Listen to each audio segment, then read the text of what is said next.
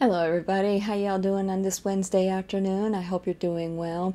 This is kind of a big reading, so I'm just going to go ahead and jump into it. Alright, so first deck that we're using, as always, Spirit Animal Oracle. Find out what sort of spirit animals we have around us.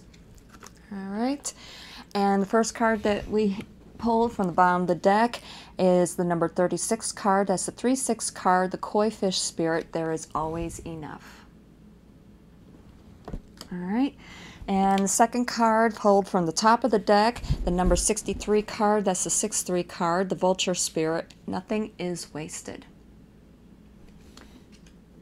And the last card pulled from the top of the deck as well, the number 68 card, that's the 6-8 card, the Wombat Spirit. Be at home.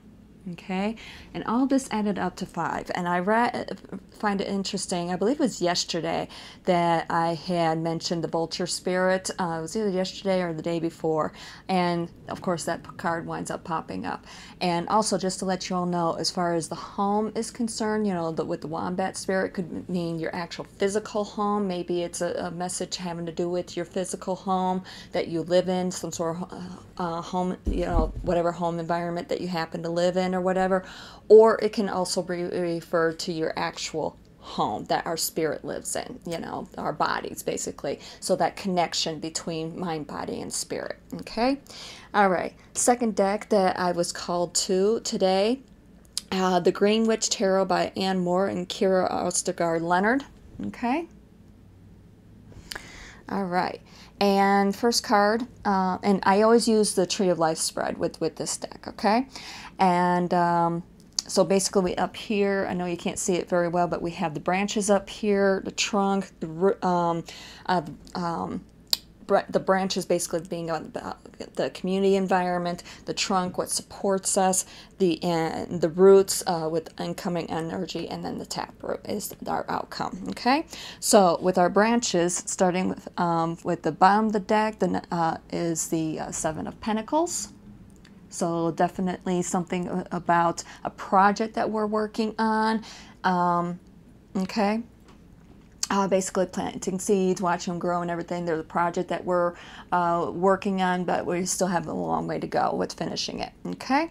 Second card, the rest of these are pulled from the top of the deck. The second card is from the Major Arcana, the number 3 card, the Earth Mother. That would be the Empress. Okay. And then the third card is also from the Major Arcana, the number 1 card, the Witch, also the Magician. Number 4 is the Page of Chalices, which would be the Page of Cups. Number 5 is the Queen of Wands. And number 6, in the number 6 position, excuse me, is from the Major Arcana, the number 5 card, the High Priest, which would be the Hierophant, or Hierophant, excuse me. I always say Hierophant for some reason. And maybe in a past life, that's how you pronounced it. I don't know. All right, and then the last card in the branches is the 3 of Wands. Okay, so how you would wind up, you can either read it going straight across, or the way that I usually like to do it is going outward and then matching up the cards until you get to the middle card here. Okay, so basically it would be these 2 cards, and then these 2, and then these 2. Okay, until we get to the starting with our trunk. Okay, and in the number 8 position, which is on our trunk here, is the King of Wands. So we both have the Queen and King of Wands, so a lot of passion, a lot of fire energy. And then we have the 7 of Athames, overcoming some sort of obstacle despite the challenges. Okay, as far as our incoming energy is concerned, secondary energy, starting with the 8 of Athames, which would be the 8 of Swords, over being tested about something. Then we have the Ace of Chalices, which would be the Ace of Cups. Let's continue on with the secondary energy. Next we have 5 of Pentacles, and then we have the Eight of Wands. All right. And then our primary energy that's coming in, Nine of Wands. And then our taproot, though, Six of Chalices, which would be the Six of Cups. All right. So, and all of that added up to 2, so some sort of partnership. So it could be either a spiritual partnership, an actual physical partnership, or maybe the partnership that we have in ourselves, you know, between the divine masculine and divine feminine, you know, within ourselves, you know, that duality that we each have and everything. Maybe it's that sort of partnership, or like I said, it could be about spiritual partnership. I'm going with spiritual partnership primarily because when you add it all up, the 5 plus 2 is 7, our intuition, okay? Excuse me, and 7 being, you know, about that divine inspiration and so forth. So it's interesting, though, you know, that I had, you know, the other day had mentioned, you know, the vulture spirit, nothing is wasted. So I feel like this is continuing on with whichever video that was, either Monday or yesterday. I can't remember at this point. But yeah, like I had said, you know, on the one hand, there's always enough. No matter what, we always have enough, okay? And basically, use what you got, okay? Don't be running out buying a bunch of stuff, you know, amulets or you know, if you're experimenting with cooking or whatever. I actually went through this the other day, and instead of going out and buying a bunch of stuff, it's like, you know what do I have right around the house here? And I just made up something. It was actually really good. Very tasty. I've been enjoying it. So, and I'm a big one for leftovers. I'll eat on them for the next several days. So yeah, nothing is wasted, okay? And of course, be at home. And like I said, you know, it could be your actual physical home environment, or it could be about your connection between your mind, body, and spirit, okay? So right now, yeah, there's some sort of project that we may have been working on in relation to our new adventure. Could be, you know, with our visions that we have for ourselves. I know that a lot of us have been working on that, you know, envisioning this person that we really want to be.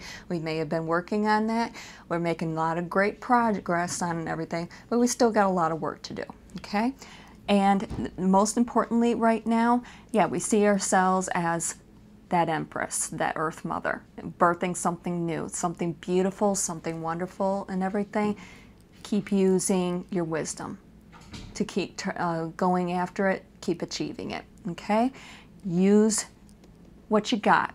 You are a magical person. You can do this. Whatever it is that you're working on, you can do this. You have everything that you need, okay, to be able to accomplish what it is that you want. And basically, even though it's these 2 cards that are paired up, this is an aspect of the Empress. Keep tapping into that intuition, that self-confidence, that passion to accomplish what you want, because it's helping to spark that creativity, that youthful, wonderful, beautiful creativity. And it's also making you stronger. It's making you more honest with yourself, and it's giving you a lot more self-confidence, okay? And it's helping you to overcome a lot of challenges. Despite obstacles that may be being thrown in your way, it's helping you overcome all of that.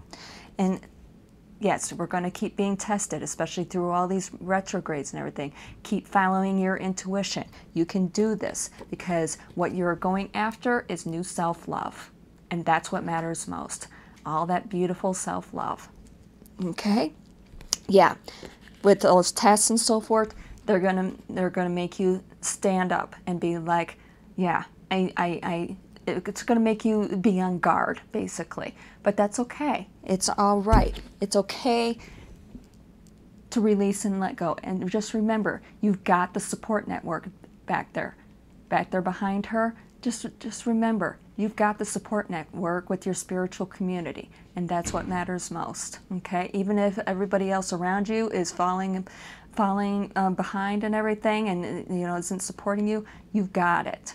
Because you've got the spiritual network. That's what matters most. And you know that because of all the signs and so forth that you have coming in. And what you're moving towards is something very beautiful. All right? Love you all. Don't forget to like and share.